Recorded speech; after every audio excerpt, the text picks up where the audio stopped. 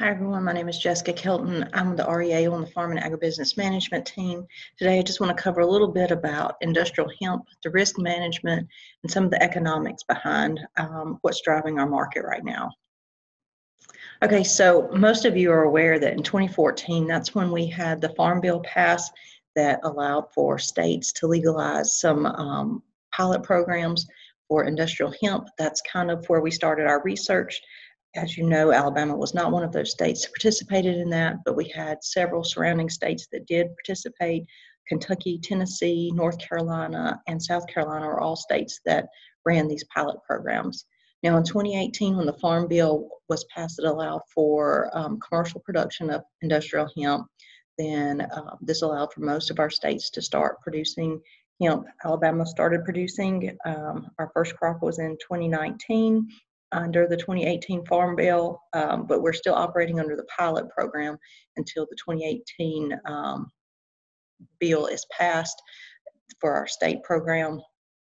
Some of the things that are different for the 2018 Farm Bill is that one of the issues we had originally was interstate travel restrictions between state to state. They had different testing methods. Plant material could be under the 0.3 level in the state they were leaving, but then go into another state and have issues and get confiscated.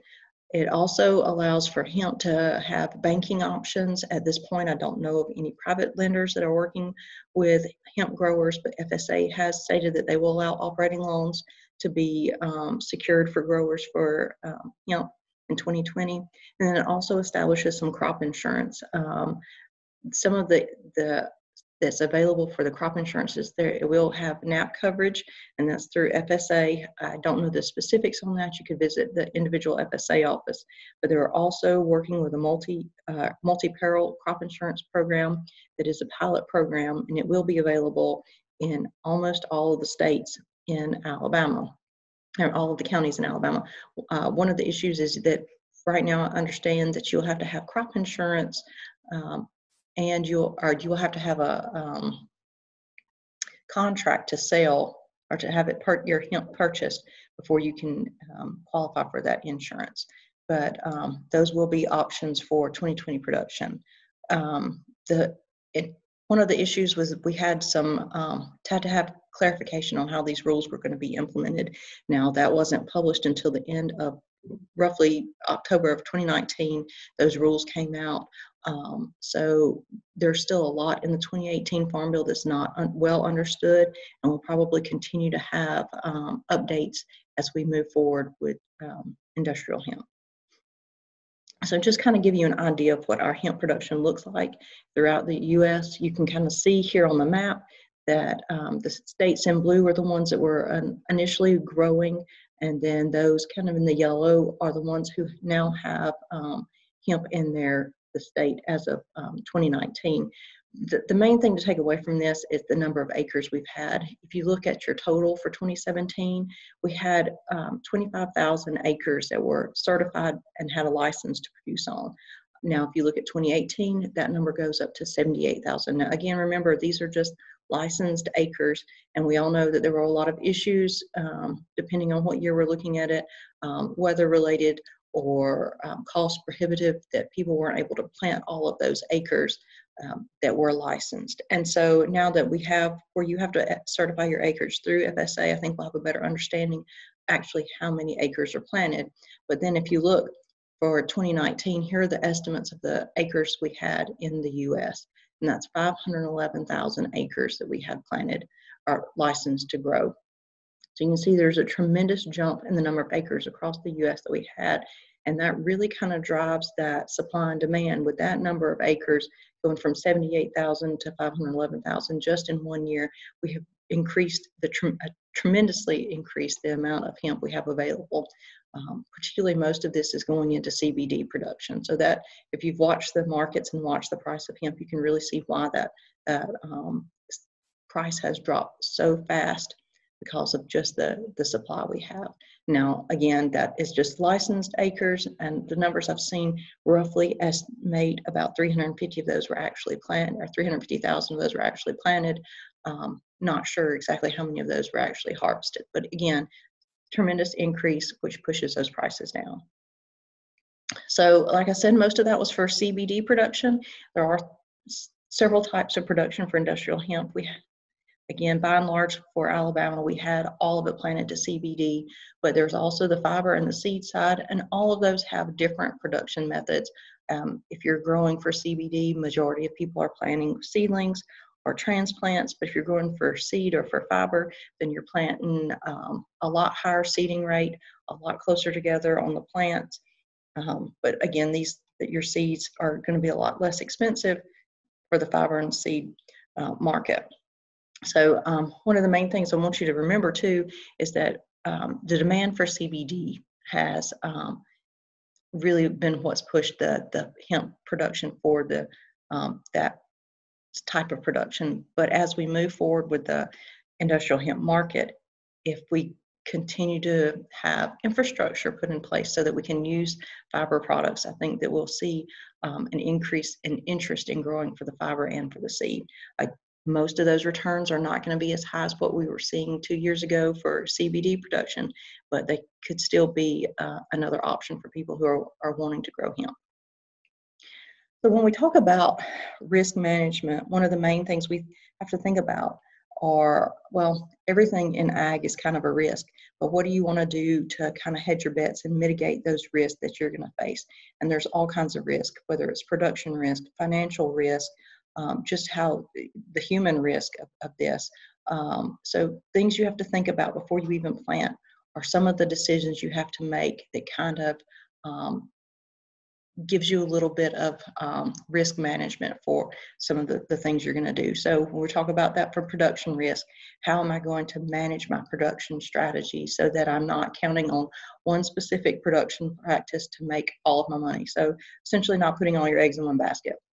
So things you have to think about on production decisions. I'm not going to go too in depth on this because I know there's some other webinars that are going to be out there that kind of cover a lot on the production side. Things you have to think about: your bare ground or plastic. What strain or strains are you going to grow? Am I going to use seed or seedlings, or am I going to use clones? The main thing you have to think about, if you're a large enough operation, if you can kind of diversify, if you have some bare ground versus plastic, particularly in your first year, what works best for you. That way you're not just relying solely on one production strategy to make it, because again, we're new at this and we don't know exactly what is going to be the best. We don't know on strains which ones are going to work best, particularly across the state. South Alabama versus North Alabama may have a different outcome depending on what strain we plant. You also need to be careful too when you're listening to advice from other states. If their climates are different, if they've had if they've had some success with a particular strain, it may or may not yield the same here. But then also too, some of your management decisions may be decided by who you're using as your processor. Right now, Alabama doesn't mandate that a hemp grower have a heavy metal soil test or test for herbicides or pesticides in the soil. But if your processor wants that, it's going to be difficult to go back after the fact and have those tests run. If they come up where your processor doesn't want to work with you, then that could be an issue. So and two, we have a lot of, they're working to approve some pesticides to be used in hemp. But if your processor doesn't want to accept hemp with those pesticides being sprayed, then that really kind of limits you if that's who you decided is going to be your processor and you don't have a backup plan. So things to think about going into production: what kind of practices am I going to do, and can I diversify those practices so that I'm not just counting on one production practice. There's a lot of risk too on production side, and I know one of the main things we see are weed issues. Definitely want to stay on top of that. Insects and disease pressure as well. The other things, THC spikes, we're not sure exactly what the weather will do, or drought or extreme rain, if those will cause any kind of THC spikes. But it's something to think about. But water use requirements. For most of our established commodities, we have kind of an idea of what our water use requirements are going to be. But for hemp, we're not sure yet. Again, that comes with years of research. We just don't have that. Also, on the fertility requirements, you may be working with a processor or working with like a co-op of growers, and you may have fertility and management practices that are established. But things you have to think about: what am I going to do? How am I going to handle these requirements? Because we don't have just a specific set of instructions for growing hemp in Alabama. Then if you can get through the production side of that, how am I going to harvest? There's a lot of decisions you have to make with that, and there's some risks that come along with both of them.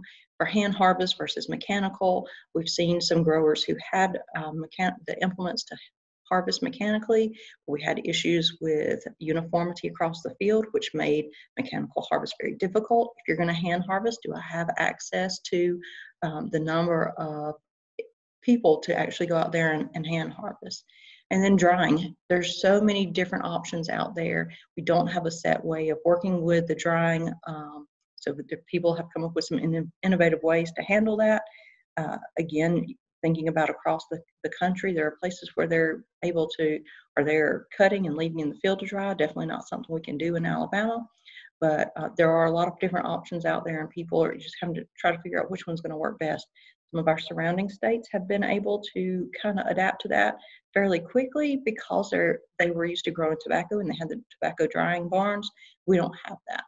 So you have to have a plan in place going into this. What am I going to do? How am I going to handle when we get to harvest and drying?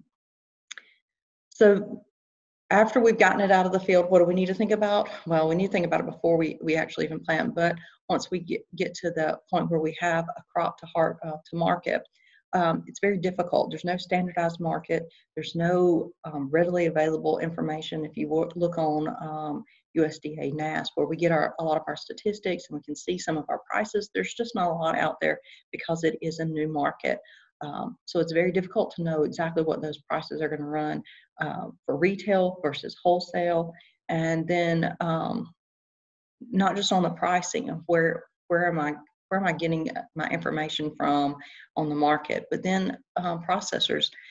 We have very few processors in the state. There are several that are supposed to be online for this year. I don't know the capacity of all of these markets. I don't know any kind of restrictions they'll have for any of the growers that they're going to work with. And as the prices continue to fluctuate, it's very difficult to know at what point do I need to sign a contract, if you can sign a contract. And a lot of processors are not going to do contracts going into 2020 just because of the issues they had for 2019. And then competition. Remember, we are competing against a lot of other states that have had production for several years since 2014. They've had the trial and error years. We're competing against those growers. And then if you're small acreage, it's going to be even more difficult to contract with processors who may have limits on how small of a grower they'll work with, because if they can get a large majority of what they need, a lot of their supply from several larger operations, then it may be in their best interest to go with those larger operations as opposed to a number of smaller growers. So finding who you're going to market through, what's your marketing plan for hemp, if you have that in place before you ever plant, it's going to be important going into harvest that you have a marketing strategy figured out. I think every time we have a meeting, we talk about financial risk, and this is something that all of us say just because it is such a high risk and there are a lot of unknowns in industrial hemp. We don't want to discourage anyone from growing, but we also want you to understand what kind of financial risk this is. Is it quite expensive for each acre you establish? So we always encourage anybody who is thinking about growing hemp to not invest more than they're willing to walk away from. If it's going to cost you $13,000 an acre to establish this, yes, there's a risk that you could walk away having lost $13,000. So we don't want anyone taking everything they have and investing in this and losing out because the market is not stable or for whatever reason you're not able to recoup your money. Just want everyone to be aware that there are a lot of financial risk in this. And it is an investment cost, a huge investment cost.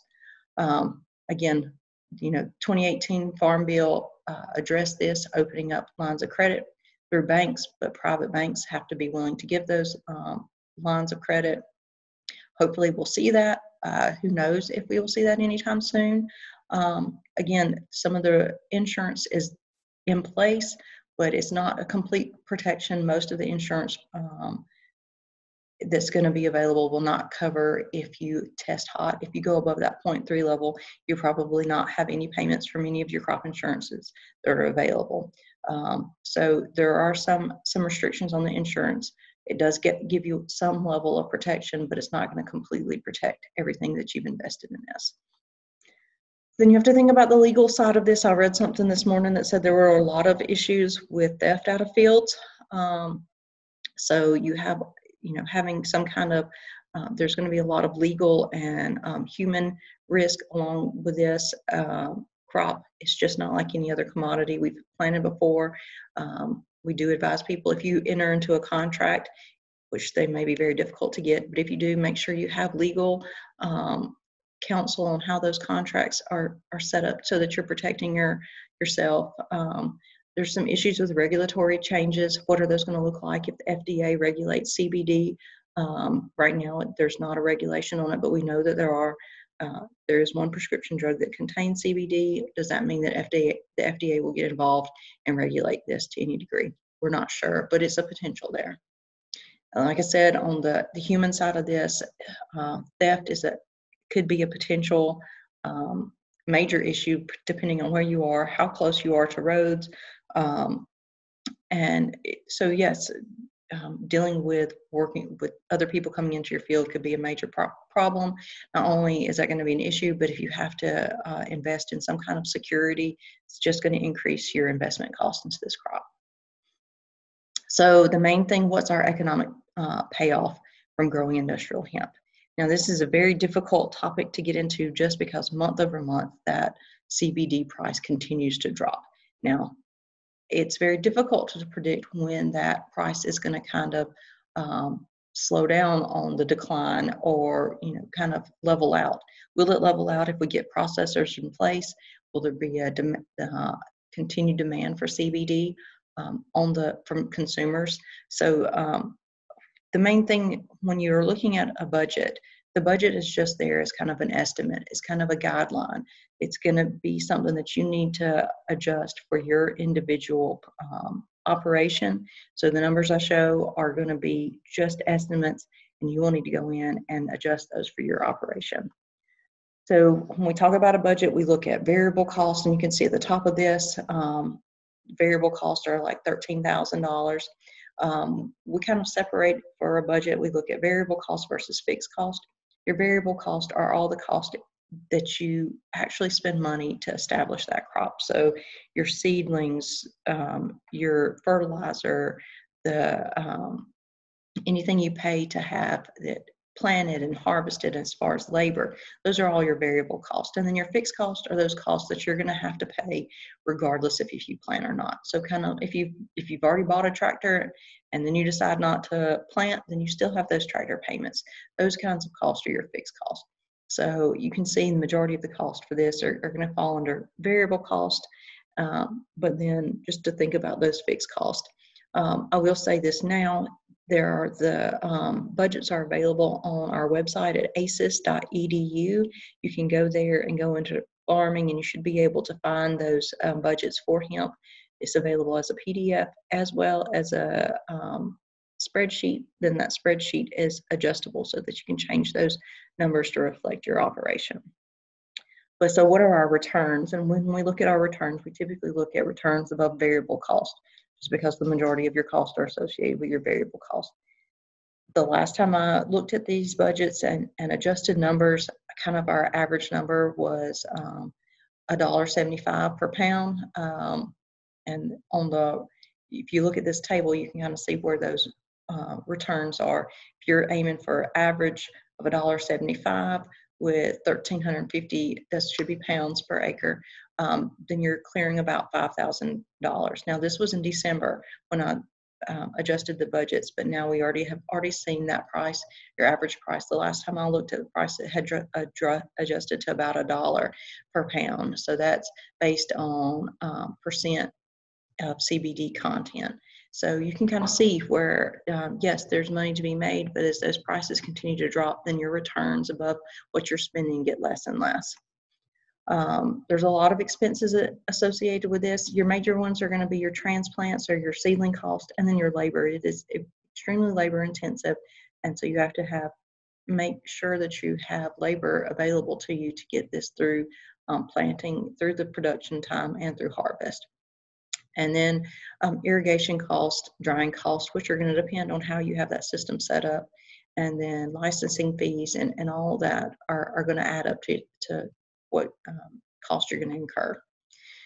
Like I said before, we have limited research and 2020 we'll have more research within the state specific, but until then I do urge you to visit some of the extension websites from surrounding states. Kentucky is a very good resource, as is Clemson. Don't have the NC State's website up here, but it is also a good resource. Again, remember though, these are going to be state specific, and so not all of this information is going to really translate to the same performance as it would for those states. So, strain advice and yields are probably not going to work exactly the same for Alabama, but those are good resources to start with. So that's what I've got. Feel free to email me, call me if you have any information or any questions. I'll be happy to help. Again, do a lot of research, do a lot of homework.